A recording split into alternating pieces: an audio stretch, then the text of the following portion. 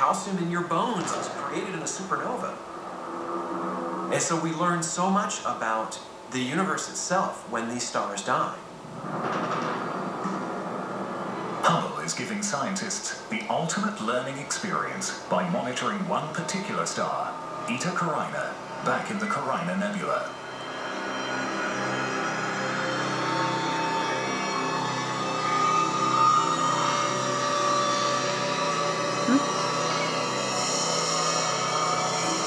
This is a star that is a bit of a mystery. It appears to have about 100 times the mass of the sun, and that is the upper limit.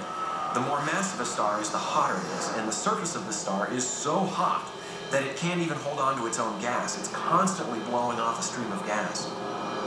For over a decade, Hubble creates a series of photos of Eta Carinae.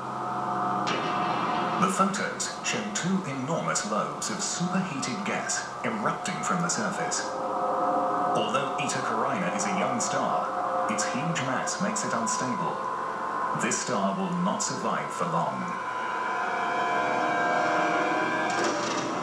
Eta Carinae is one of the very few stars that we can point at and say, yeah, that one's gonna go. When Eta Carinae goes, it will become one of the most devastating supernovae ever recorded. When the light from the explosion reaches us, it will be an extraordinary sight. It will be almost as bright as the full moon. All that light concentrated into a point of light in our sky. It will cast shadows at night. The fireworks will begin when the star runs out of fuel. The gigantic star will destroy itself in just a few seconds.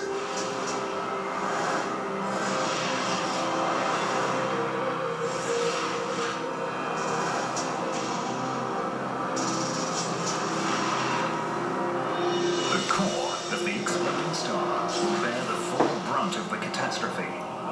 When that happens, it will leave behind one outer space phenomenon that has long captured the imagination of stargazers.